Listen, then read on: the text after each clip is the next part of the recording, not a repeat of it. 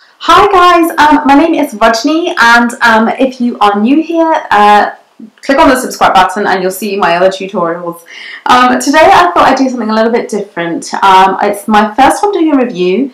I haven't really done much reviews on my channel. I've always been kind of makeup tutorials, because that's my kind of thing. So what my review is on today is the Molly Cosmetics silicone sponge. Okay, so it comes in that kind of package.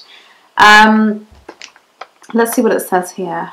Take a small amount of cream or liquid product and go in circular motions or back and forth to spread until it stops spreading further. There shouldn't be any product left on the Silisponge at this point. Okay, so this is a Silisponge.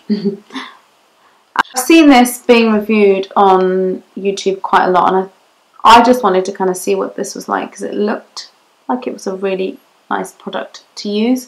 I've seen it being used with cream stick foundations, and it seems to work quite well. I personally didn't like it, but that might be just because I'm using a different formula with it. I personally didn't like it because I felt like it didn't blend my foundation. It kind of just pushed it into place and didn't really kind of make it sink into the skin. I wasn't a fan of that, and I quite like my foundations to really sort of sink into the skin and become part of the skin, whereas this one I just felt it was kind of sitting on top, and that might just be because of the size of it, because it's actually quite small. When you hold it up in comparison to like a beauty blender, the actual beauty blender is actually quite big if you think that's a beauty blender and that's the size of that one. It's quite big, and with a beauty blender you can kind of mould it and point and press and kind of really shape it to the contours of your face, whereas this is a little bit more difficult. It's really difficult to kind of get into the nooks and crannies, say around the nose area and up into this area. I don't know, I mean, like I said, I haven't really tried it with a stick foundation, so perhaps if I have a stick foundation it might work a bit better.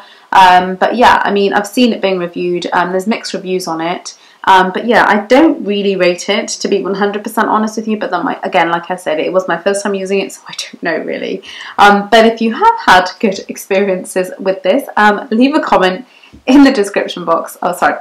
Leave a comment in the comment section. Let me know how you got on with it and what products you used with it, because I'm really interested to know, because I kind of really wanted it to work for me.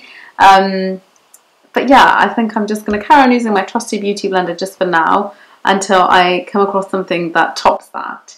But yeah, apart from that, it's not really else a lot I can say about the product, apart from that it cost me £10. So I'm a little bit gutted about, well, yeah, £10? Well, I think that's the equivalent in dollars. But yeah, it's okay. I mean, like I said, it might just be because I've used it with a product that it's not designed to be used with, but it does say cream on there, so and it does say sort of liquid foundations on there, so I don't know, maybe that's me.